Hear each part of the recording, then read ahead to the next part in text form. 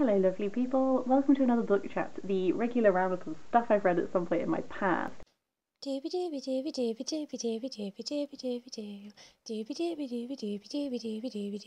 vlogs. I've got 3 books I want to talk about this week, and I thought I would start with one that I read on Libby. That is When Life Gives You Mangoes by Kareen Getten. This follows 12-year-old Clara, who lives on a Jamaican island, and she has some memory loss from the summer before. She can't remember anything that happened in this summer when this big hurricane hit the island, and this is the summer after that. And it should be a normal summer, but she's having arguments with her best friend Gaynor, and then this new girl arrives on the island, and essentially like things develop from there. One thing I really liked about this was this like small island life, like everyone knows each other, and like I really felt like the sense of community with both its like positives and its negatives that come from, you know, like from being so tight knit you have a lot of like support and stuff like this, but equally like everyone knows each other's business and that sort of thing. So especially with this conflict that arises between Clara and Gaynor, like it's not just something that's just between the two of them, like the whole village is involved and that sort of thing. This was one of those books where when I first started reading it, I was having a perfectly enjoyable, lovely time, but as it was going on, I didn't quite understand, I felt like a lot of the reactions from like the village and the adults and stuff to stuff that was happening, specifically with like Clara's behaviour and stuff, I felt like it was really just a little bit extreme for what was happening, and I was a bit confused.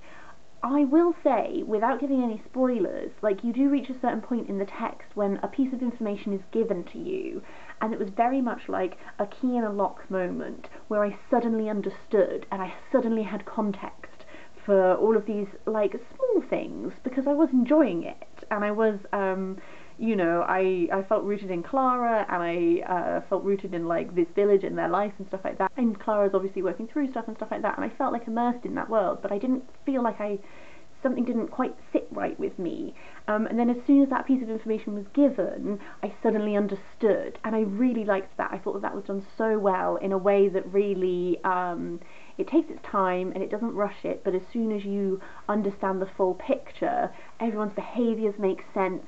And then when you go forward from that point, it's like there's all this hindsight and you really understand like, oh, okay, this what might have felt a little bit extreme and inauthentic, actually I understand entirely now, and I thought that was done so well.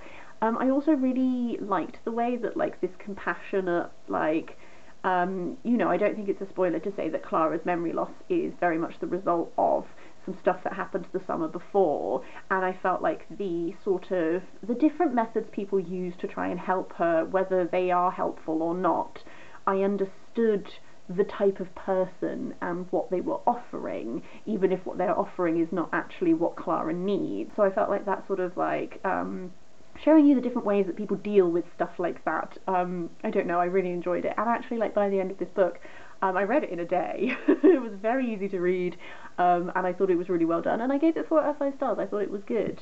After that is Runelight by Joanne and Harris.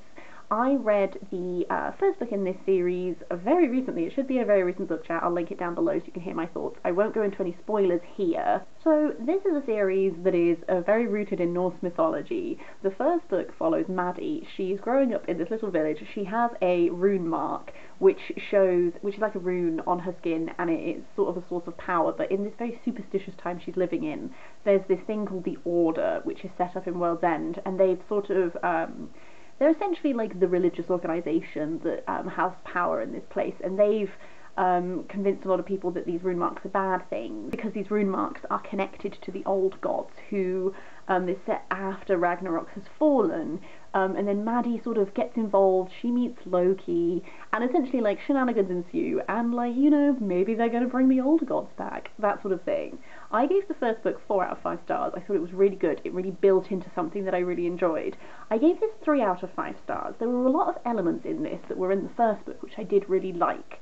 Especially when it comes to concepts of like oracles and prophecy. Prophecies are quite central to Norse mythology. Like you have in the Elder Saga, there's like the oracle's tale is like one of the main texts and stuff like this. So this concept of prophecy, but then like how do you interpret prophecy, and You know, maybe the prophecy means that someone has to do this, but it all hinges upon who does it, and that sort of thing. So I really enjoyed the aspect of prophecy in this and how it was interpreted.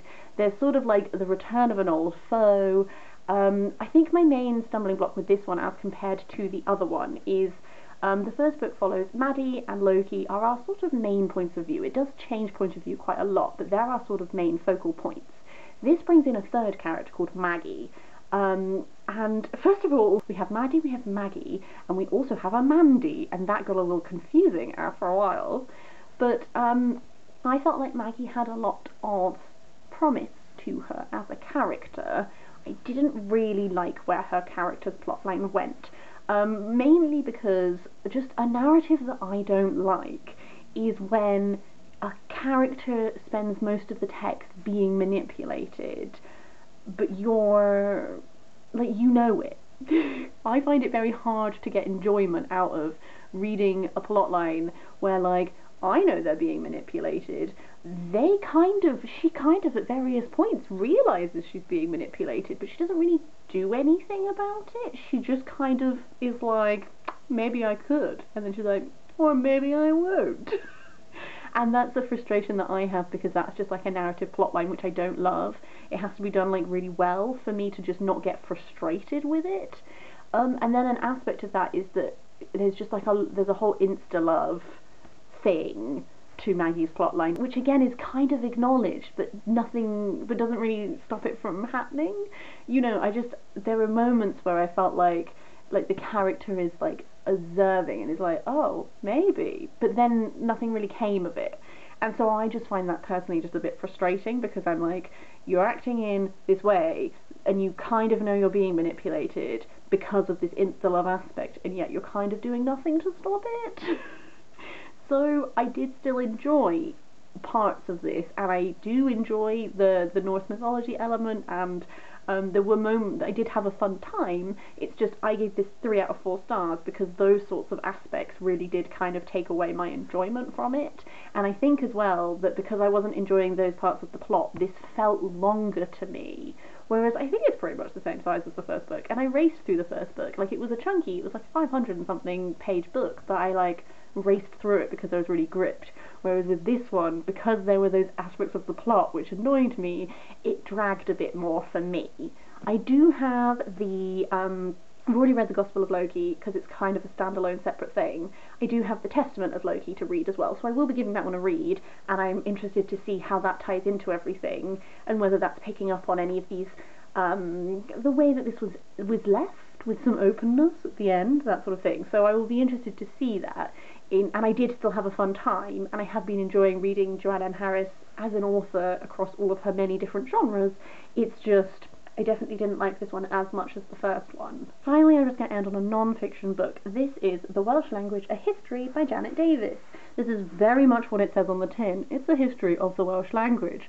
So in many ways it's kind of a potted history of Wales, but it's very specifically looking at the development of the language. So it starts off looking at like the linguistic roots of Welsh, like the linguistic family it's part of, and then it sort of like just takes you through chronologically and looks at different historical moments and the effect that they had on the Welsh language, because there was a time when Welsh as a language was very much like in danger of falling out of use and become like a bit of a language death situation, but there was like a lot of effort put in by activists and stuff like that to kind of reclaim it, because a lot of people pushed, you know, it has very much been made much more a part of Welsh life than at one point it was. So I am attempting to learn Welsh.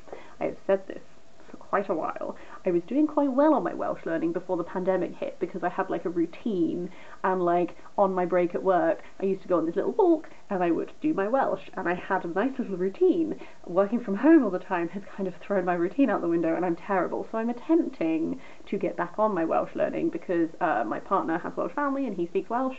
So it would be nice for him to be able to have conversations in that language with someone, and I'm trying to be that person.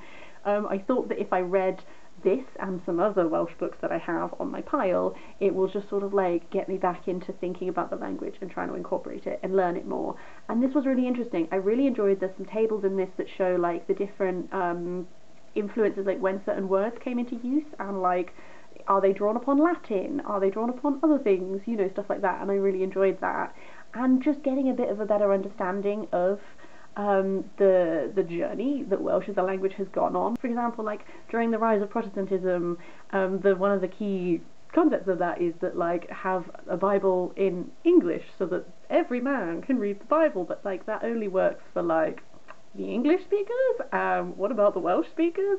So like it took a while for there to be a Welsh language Bible, and that was like a whole process that had to go down. And equally, like during times of like population migration to do with like industrial revolution and like working places, like a lot of people moved around in Wales that were all Welsh, but maybe like places that used to be hubs of Welsh language speakers dispersed somewhat because people left to go other places for work and stuff like this. So like this like migratory movement within Wales and stuff like that, I don't know.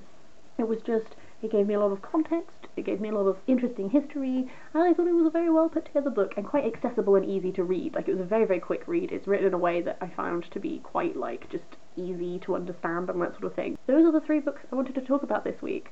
I would love to hear your thoughts on them. I would love to hear if you have read any of them, all of that and more. Do feel free to leave a comment down below. It's always lovely to hear from people. Otherwise, I hope you're having a really lovely day, and I will see you next time for something different.